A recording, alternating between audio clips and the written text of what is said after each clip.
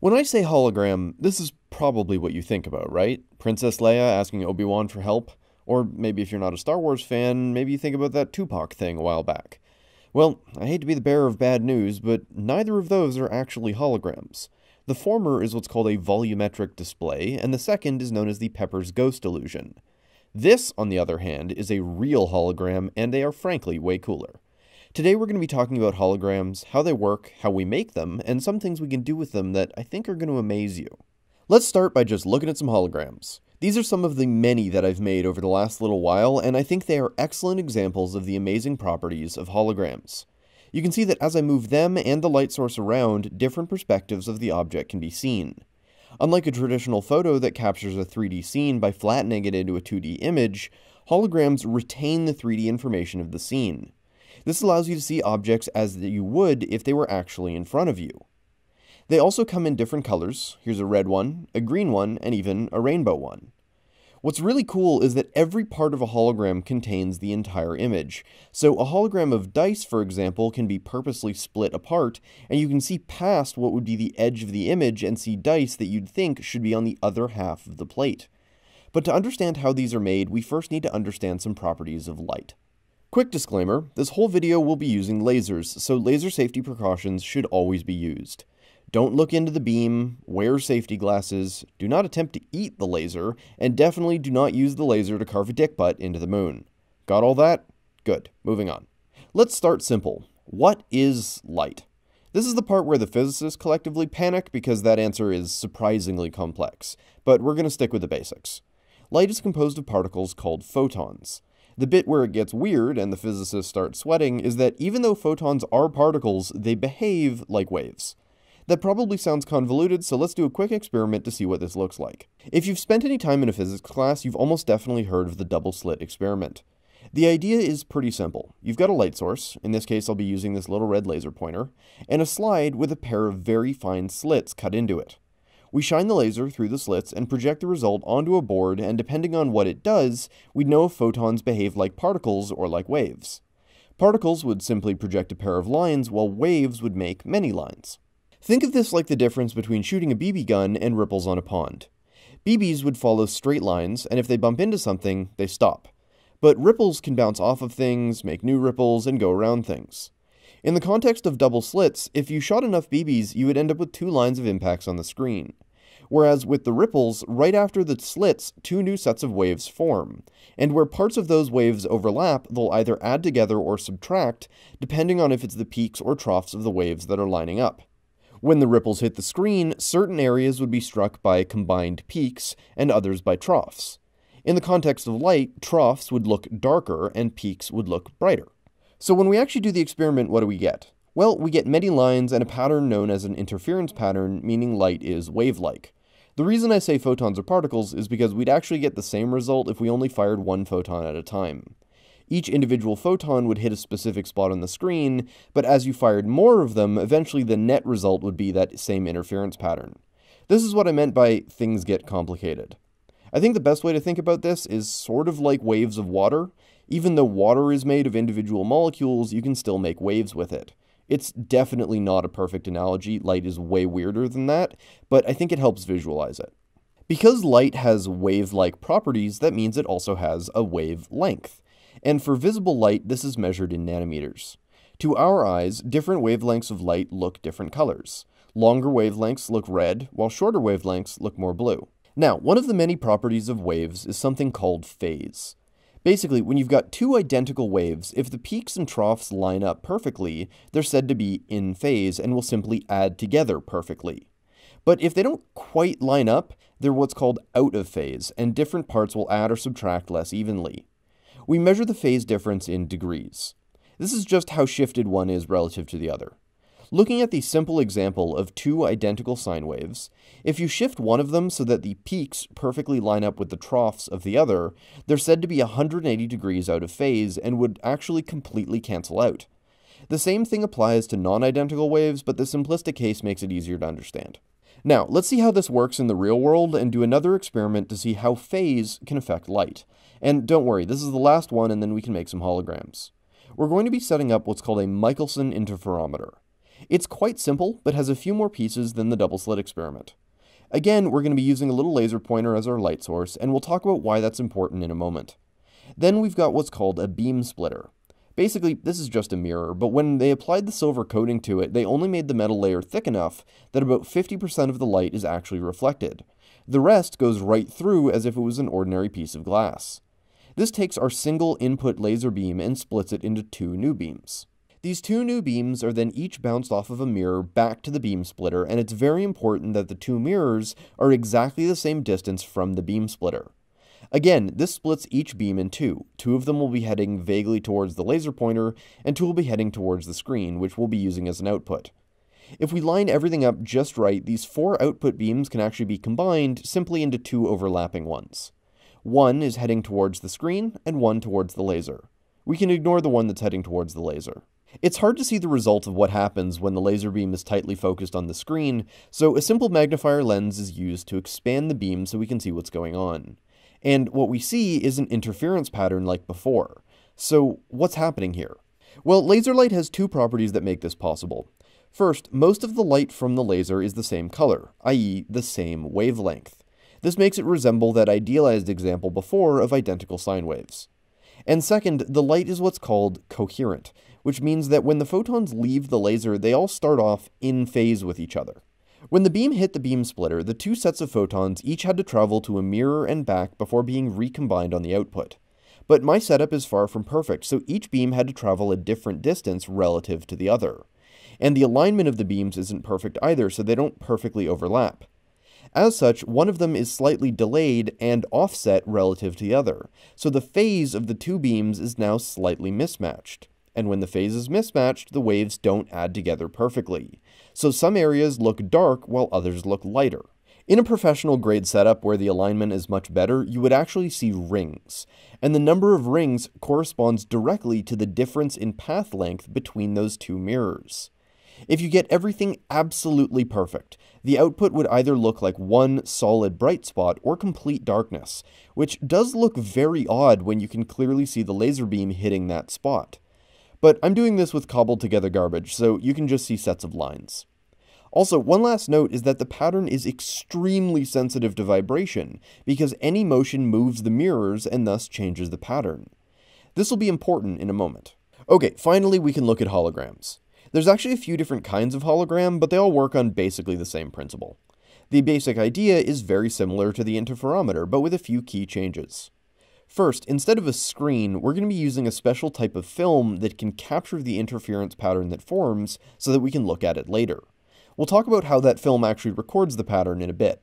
Again, we split one starting beam in two, but instead of bouncing the two beams off of two identical mirrors, one beam is sent directly to the film, usually by bouncing it off a mirror, while the other is reflected off of an object instead. Also, instead of only expanding the beam at the very end, in this case we expand each beam so that once it's been reflected off the object or mirror, it covers the whole area of the film. Just like how small differences in the mirror position change the phase of the light, each point on the object is going to be a different distance from the film. So each point on the object will change the phase of the light that hits it. And when it strikes the film, it'll interfere with the other beam and create a pattern. We call the beam that bounces off the mirror the reference beam, and the beam that bounces off the object beam. If we think back to the interferometer, and specifically the professional version where you get rings, the pattern is simple because only one dimension is really being measured, the difference in distance of the two mirrors. But with a hologram, we're measuring 3 dimensions, so the pattern is much, much more complicated. But the end result is that all of that 3D information of the object gets encoded in that pattern. So when we view the film on its own, we can see the object as if it was in front of us. Now, the method I just described of splitting a laser into 2 beams and using a mirror and lenses is all fine and well, but it's quite challenging to actually do without a very expensive setup, and is quite fiddly to get right. But, like a good scientist, I prefer methods which are easy and cheap whenever possible, and thankfully, such a method exists. The theoretical version I described is what's called a 2-beam hologram for fairly obvious reasons. But what we'll be doing is called single-beam holograms. Basically, we're sort of cheating and making one beam act like 2 by setting things up in just the right way. Before I go further, I actually need to take a moment to talk about an amazing company called Liti Holo, which was kind enough to supply many of the materials you're about to see me use. Originally, their company made kits for making holograms at home, and they were actually kind enough to send me not only their original kit, but 2 of their upgrade kits and a pile of extra hologram film for me to use in this video. And I should say that the film they sell and will continue to sell is by far the easiest hologram making material I've come across and is quite cheap. Unfortunately, they're discontinuing their kits, but are actually working on something even more amazing instead, which is a hologram printer. The idea being that you can just give the printer a 3D file you want made into a hologram, and it'll spit out a hologram, just like how a regular printer works. It's really a very cool idea, and I hope one day I can show it off on the channel. Links to all of their stuff can be found below, and fear not, as long as they continue to sell the film, you can make holograms using the method I'll show even without the kit. Okay, back to making holograms. Like I said, we're going to be making single beam holograms, but we still need to decide on the precise setup we'll be using. You see, holograms can really be divided into 2 types, reflection and transmission holograms, and this has to do with where the light source needs to come from in order to see the finished hologram. In a transmission hologram, the image needs to be backlit with laser light in order to see the final hologram, whereas reflection holograms can be lit and viewed from the front. Personally, I prefer the latter, but we'll be making both types so you can see the difference. And once we're used to the fundamentals, we can look at other colors and the rainbow holograms I showed at the beginning, as well as other recording media and how they all work. But let's start simple. I'm going to be using the original kit set up exactly as it was intended, and this means making a transmission hologram. The kit comes with some beautifully laser-cut acrylic pieces that just snap together, a red laser diode, and a battery pack. This diode has no lens on it, so the beam automatically spreads out into a nice, vaguely rectangular beam that'll cover both the object and the film plate. The kit is divided into 2 parts, the laser mount and then the object/film holder. There's a spot marked on the base plate of the film holder where you can place an object, and a slot for the film. When I was first planning this project before I reached out to Liddy Hollow, I was under the impression that you need super high quality lasers and equipment for doing this. So I picked up an old school helium neon laser tube and even made a video about making a magnetically levitated laser table, which you saw me use for the interferometer. But as you'll see, none of that is actually required. In the end, all the lasers you're going to see me use were purchased for a few dollars on Amazon, and my kitchen table was more than sufficient. I don't know if other hologram methods require better materials, they almost definitely do, but this is why I'm such a fan of the Liddy Hollow film. It simplifies everything so much and is why I'm so happy they were willing to sponsor this video and send me some materials. Now, since this is a photographic method, this will all need to be done in the dark. Also, unlike a regular photo, as we saw with the interferometer, holograms are quite sensitive to vibration, so you need to set this up on as large and heavy of a table as possible, and turn off any sources of vibration in the room for best results. For me, this meant turning off all of my fans, unplugging my fridge, and unplugging or turning off any lights in the room. Just to be extra safe, I also did this late at night so my neighbors aren't banging around and there's less cars going by. But you don't need any special laser table or anything fancy, just some basic precautions. First, I'm going to turn on the laser and give it a few minutes to warm up and stabilize. Then I use a blank glass plate and a piece of white paper in the film slot to line up the beam. You want the beam to completely cover both the plate and the object you're going to image, making sure the object doesn't get in the way of the plate and make a shadow. Obviously, this means your object should already be in place at this point. The glass plate is then removed and a black piece of cardstock is used to block the beam. Then, in the dark, I'll remove a film plate from its protective bag, place it into the film slot, and then it's time to wait. I'd highly recommend sitting comfortably for this bit, as you're going to need to sit perfectly still and make sure there's no noise in the room for a couple of minutes. This gives everything a chance to settle and all the vibrations to go away before the exposure. Then, being very careful not to shake everything, in one smooth motion, the black card is picked up and the beam is allowed to strike the setup. If you move slowly, you can place the card on your lap so you're comfortable. Now again, hold perfectly still and try not to make any noise or breathe on the setup. The nice thing with this film is it's basically impossible to overexpose, so the longer you can sit still, the better your image will be, but 3 to 5 minutes is usually enough to get a good image. You can go up to 20 if you've got the patience of a monk, but I can't sit still that long. After the exposure is done, place the card so it again blocks the beam, then remove your object from the stage and lift the card again. You don't need to be delicate about this bit, the exposure is already over. Now you can just view your newly created hologram. The best part of this film is there's no post-processing, so the hologram is viewable immediately. Sort of like an old Polaroid film. In my case, I now have a lovely view of a Necron from Warhammer 40k, which I'd borrowed from a friend. Okay, so that's a transmission hologram, and I made a few of them, but like I said, it requires laser light from behind to view, which isn't ideal for display purposes. So let's spin things around and make a reflection hologram. The setup is basically the same, but we spin the stage around so the object is now behind the film, and the beam will hit the film first. I find these much easier to set up as well, and the angle of the object is nicer since you're looking at it head-on rather than tilted to one side. Liddy Hollow actually sent me their reflection kit, which comes with an extra stand to mount the laser on, but I found it easier to keep things the way they were and not bother with it. And this will be important later when we make rainbow holograms, as I'm not able to mount all the other lasers on the stand. One note though is if you use the setup this way, the final holograms need to be lit from a low angle because of how the plates are tipped, and that was how I made most of my holograms. A really easy fix to this, if you want to light them from above, is to just spin the base around and raise the object up a bit so it's still level with the base plate. The actual recording process is exactly the same as last time. First, we kill the lights and any sources of noise or vibration, and then we block the beam. In the dark, place a fresh film plate in the slot, wait for vibrations to subside, and then do the exposure, just like before. The result, though, is much different than the transmission holograms. Now, no laser light is required to view them, and a simple flashlight from the front allows the hologram to be seen clearly. Another quick note about lighting a hologram for display is that for best results you want a point source of light, something like a light bulb or a flashlight, rather than the long tubular lights I normally use for illuminating my work area. If you try and use the long lights, the hologram is often obscured. This is why the holograms look nice if I'm recording with my phone or a little LED flashlight, but is basically impossible to see under the normal work lights. Okay, before we talk about using different colored lasers or making the rainbow holograms, I want to talk about the film I'm using.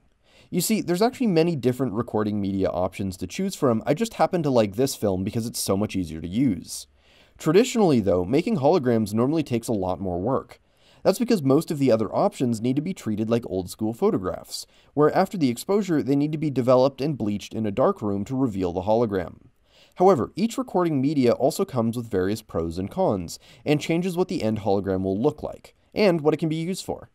The film I'm using is a photopolymer, so areas where the interference pattern make a spot brighter will react more than areas where it's darker.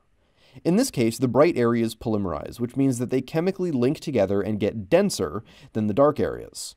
As the exposure proceeds, the chemicals in the film get depleted, so once the hologram is made, there's no more reactants left, so the dark areas can't polymerize and ruin the pattern.